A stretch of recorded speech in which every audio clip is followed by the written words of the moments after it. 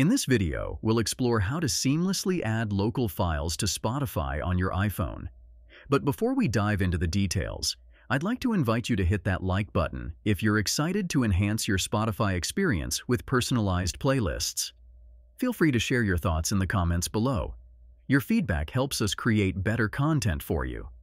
Now let's jump right into this guide. If you ever wanted to include specific songs or audio files that aren't available on Spotify, and you have them on your iPhone, I'll show you the steps to add them to your Spotify library.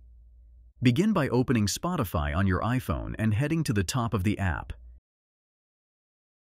Now tap on the gear icon or the clock symbol in the top right corner to access the settings.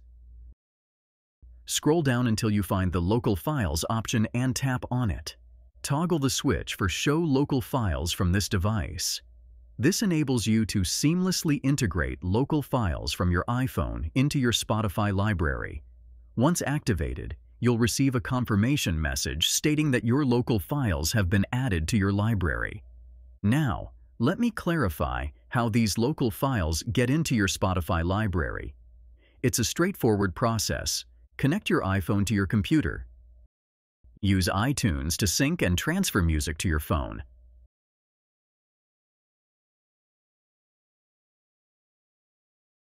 Once the music is in the Music app on your iPhone, it will automatically appear in the Local Files section on Spotify. To access these local files, go to your library and tap on Local Files. From there, you can add them to your playlists or explore various options within the Spotify app. If you found this video helpful, please take a moment to like, comment, and subscribe with notifications on. Your engagement motivates us to create more content like this. And remember, for additional tutorials and resources, visit our website at MediaMagnetGuide.com. Thanks for watching.